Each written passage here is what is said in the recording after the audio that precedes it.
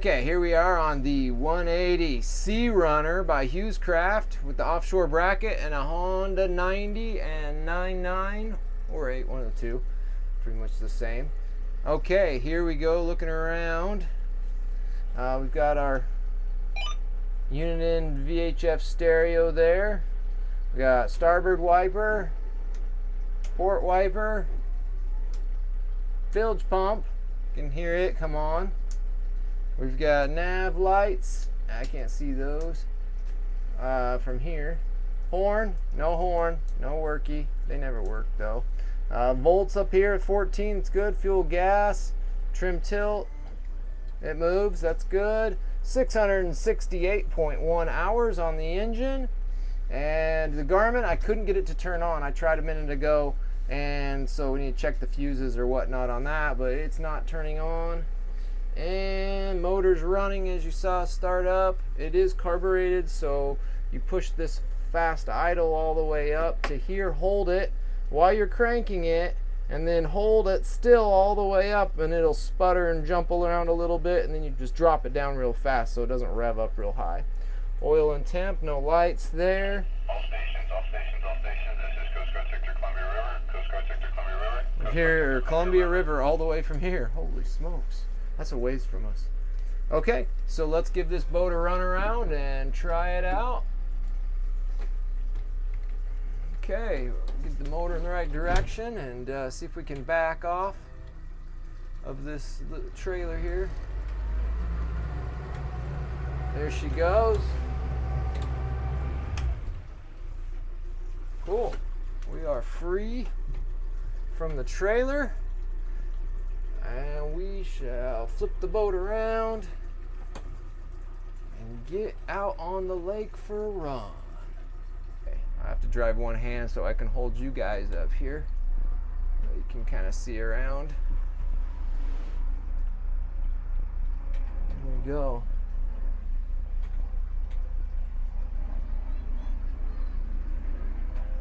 There's the Coast Guard helicopter too up there. I don't know if you can see it in the video. Heard all the way from Columbia River Bar, and then they're flying over there. Okay, let's get ourselves positioned here for a quick run. Let's see how we do. We'll try to get out a little ways here. Standard aluminum boat vibration when you hit just those certain RPMs. Okay. Motor's running good. We're right about there on the throttle. Okay, I'm going to set you down here so I can try to drive a little bit. Okay. 3,000 RPMs. Boat's starting to push off a little bit. Everything sounds good at this point. I've never ran this boat before. Adding a little more throttle. We're going to bring it up to about 35. Still plowing, trying to get free.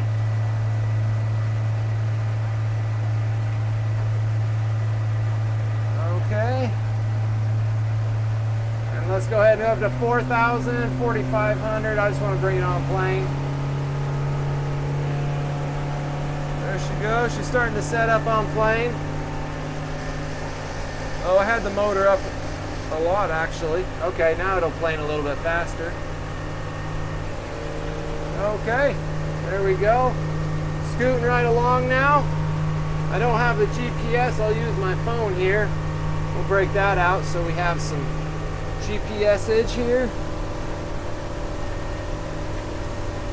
I like this. It's got cable steering, but this wheel is tight. Look, I can crank it. It doesn't get any feedback whatsoever.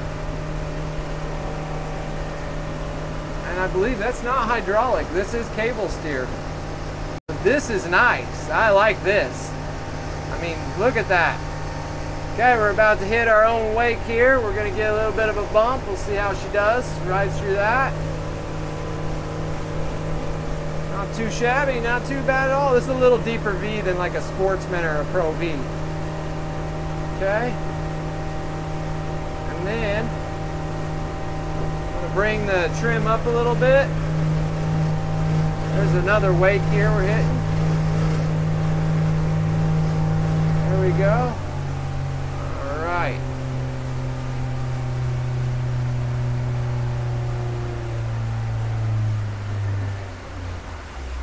Set the boat down here. I like that steering on this boat. That's great. Let me get my phone out here. I just need to get a speed test. There's our speed box right there. I'm going to set it in here so we can keep an eye on our speed and see how it does that way. It has an adjustable seat, but I'm not going to adjust it yet. It's just a little bit far for me. Okay, motor trim is going down. Let's flip it around here.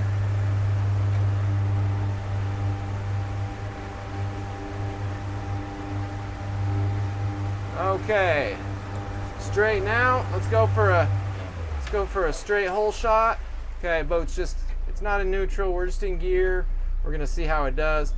Trimmed all the way down, 1,000 RPMs, and full throttle. Seat fell over. Full throttle, flying here, climbing up, trimming up, bringing the trim up some more. 27, 28,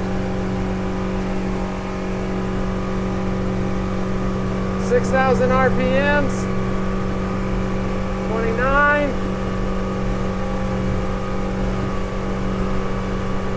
there we go, we can get 30.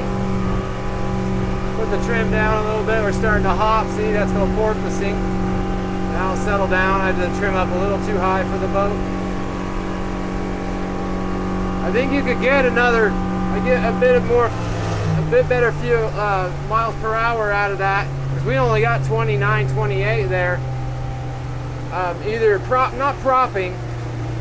The motor needs to move up, I think, on there. You can see when we're driving here by the wake.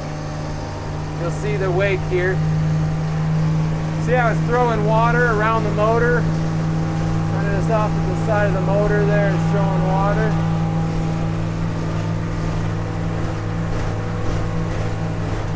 There we go. Boat feels really planted. Definitely feels good that way. Give her some more throttle. Yeah, that motor could move up a couple holes, I'll bet you. We go into a hard turn here. Oh man. Oh yeah, that thing handles wonderful. This thing's very responsive. That was a full throttle. That was full throttles right there. Getting on a wake, chewing the water up a little bit. I really like the steering of this boat. It's not sloppy at all. It's stiff. I don't have to touch it. It has no feedback at all from that motor. I really like the way this boat maneuvers. Very responsive. It's going into the tight turn there. You might hear that rattling. That's that guy right there. That cover's rattling. But man, yeah, this boat does definitely get it. I'm impressed, actually. Older boat, you know, but gosh, this thing actually runs out nice. Not real fast, 28 miles an hour is where it looks like it's holding about, but not bad at all. Let's pull it off plane here, set her down.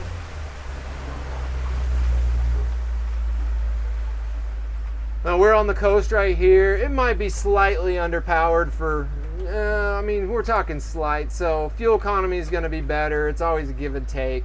That 90 horse does pretty decent for this. I mean, it's a heavy, big boat. And but still, man, we were getting 28 miles an hour, and we were able to definitely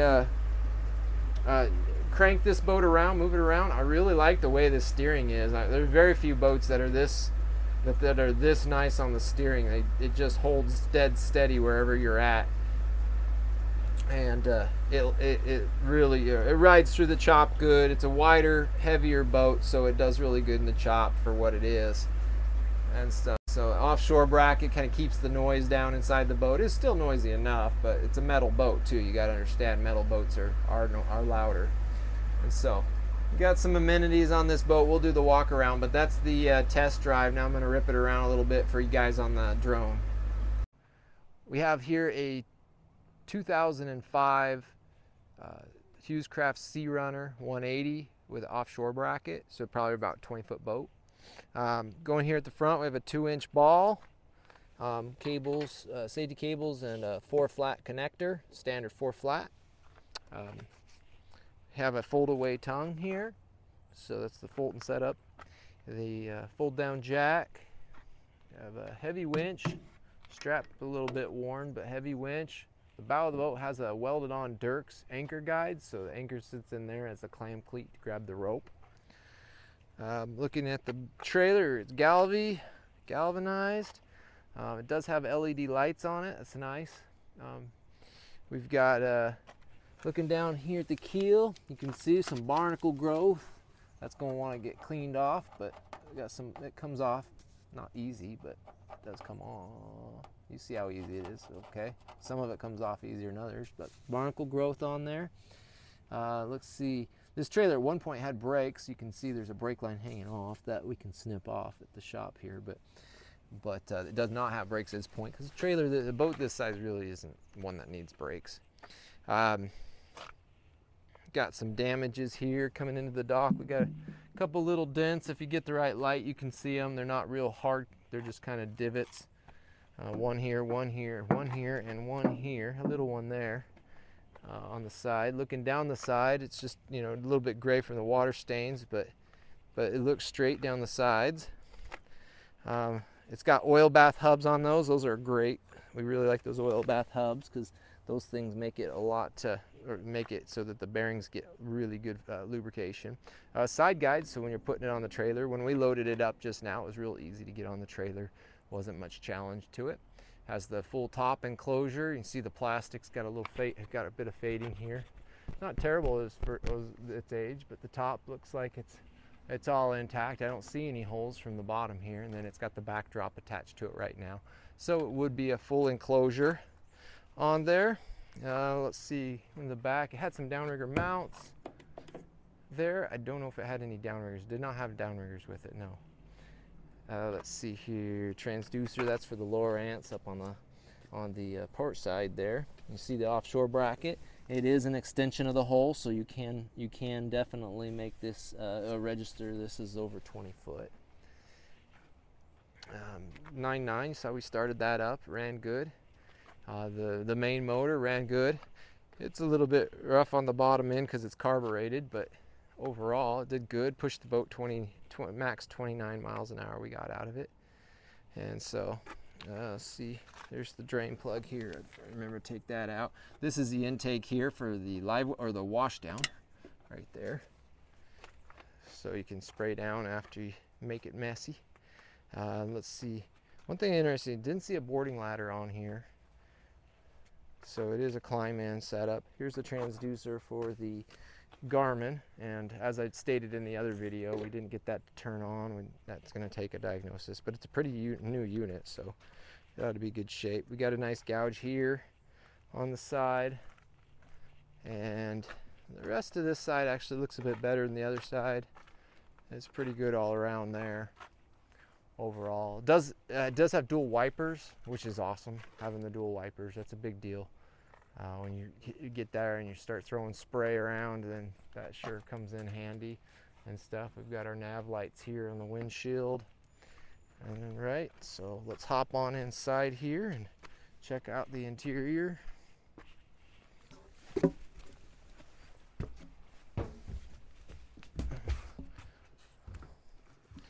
do have a nice size fish box in this. That's a big fish box in the transom there. It does not have a davit here, but it has the rigging for one. It's a Fulby brand, so you should be able to find a replacement one for it. And so here we've got the back panels. These come over here for the rigging. We've got a dual battery switch, so we have twin batteries here, one on each side. And so there's your rigging there. You can see in there a little better. Move this out of the way. And I'll get that other side for you guys too here in a second. So you can see in here.